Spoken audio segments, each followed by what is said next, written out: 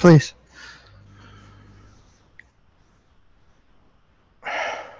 How can I put it that you can understand it? You're showing something which has parallels in the universe.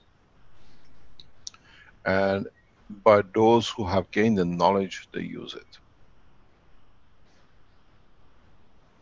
In space, we have plasmatic field environments where they behave like this material.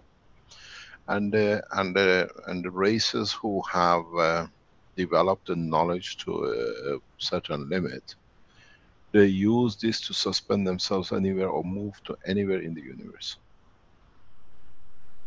without burning any fuel or without doing anything or using any magnetic field. They use the property of their structure and using the field suspended at a very high level of the universe to move very freely from one place to another instantaneously. We have in a space environments, it's literally all over the space, depends which one you want to tune yourself into, that you can create motion and suspense and move from one to another.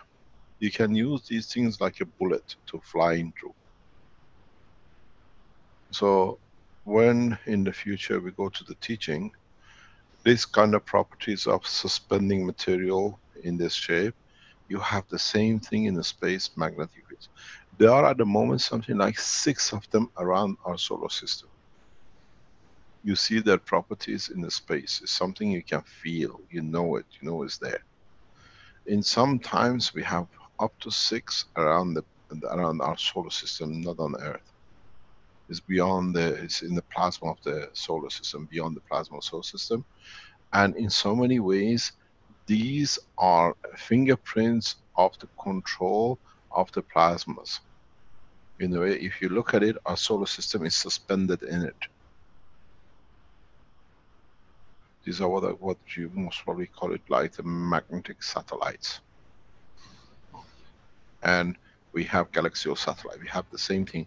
This is how things more or less get suspended in their environment. And when you see these, remember what I told you. In the coming time, I spoke with the tunnels traveling and being in one direction. These things give you these tunnels after transportation.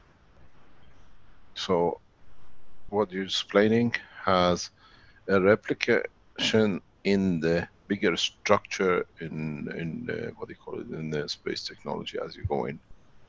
That metal hanging in there is your craft.